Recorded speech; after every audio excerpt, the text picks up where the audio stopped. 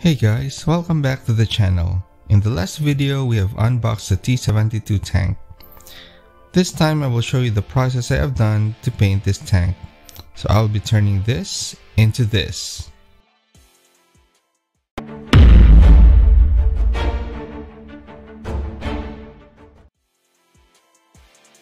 In this video, I'll be using different techniques including shading, modulation, and chipping. I am new to this hobby and this video is not really going to be a tutorial, but more of documenting my process to compare later on and hopefully see if I am making some improvements. Tips and constructive criticism are always welcome. As the model is already pre-painted, I figured I will use this as the base color and just build up on it. So first we start off by airbrushing some shadows. These are mostly applied to deeper areas and areas where there are joints. This will make the tank look not too flat.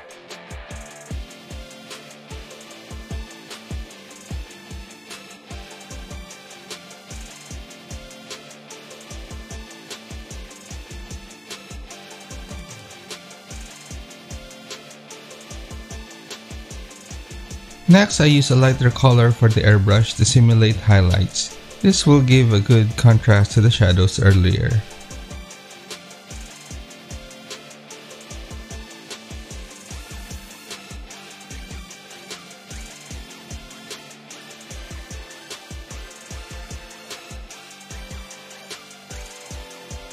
Next is we put in the final color. This is the lighter shade of the olive green that I used earlier.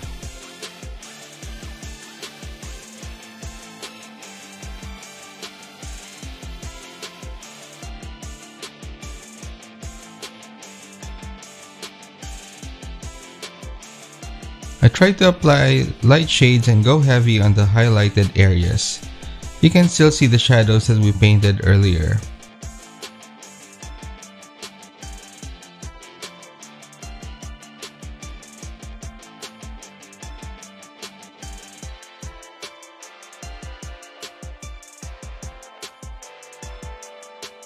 We just try to go over the whole model including the turret and the gun barrel.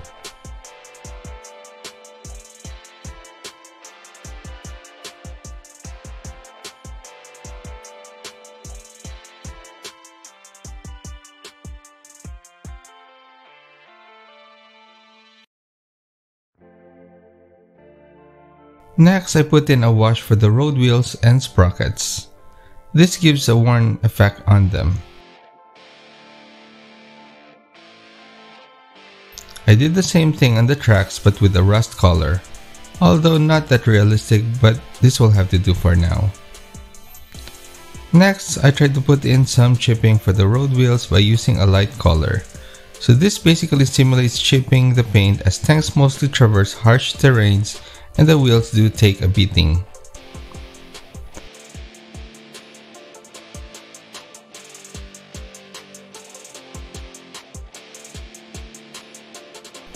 Next, in the face of the wheels, we try to put in some more chipping.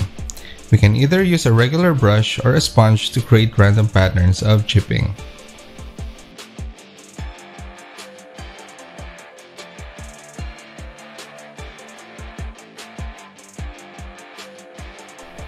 I did the same thing to the tracks just to simulate a bit of wear and light dirt as well.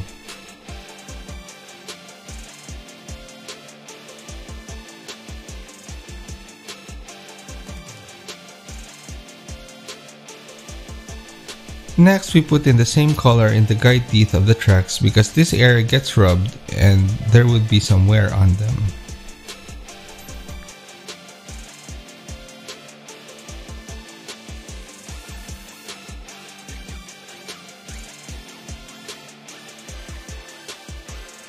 Next, we put in some chipping for the hull.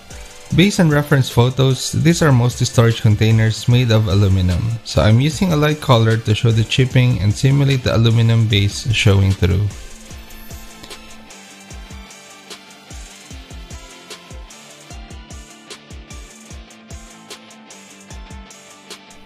Chipping is mostly applied to corners and elevated areas where they are most likely to get scratched and scraped.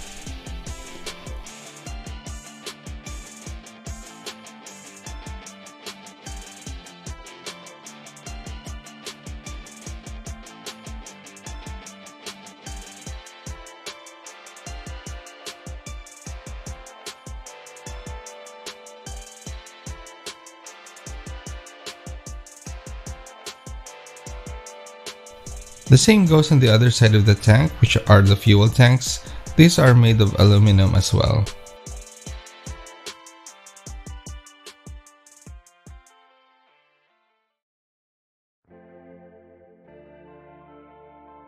The storage attached to the turret are also made of aluminum, so we use the same chipping color.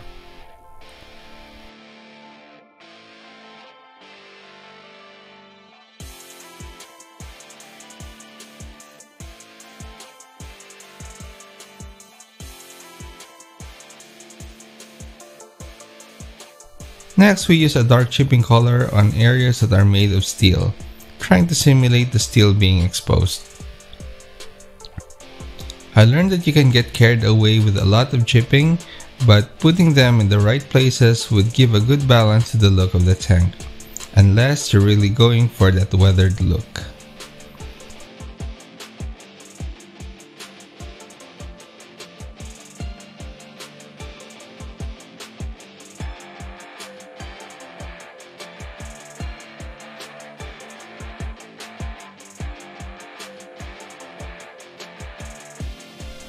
So in the upper glazes plate, we tried to put a bit more chipping, especially on the corners.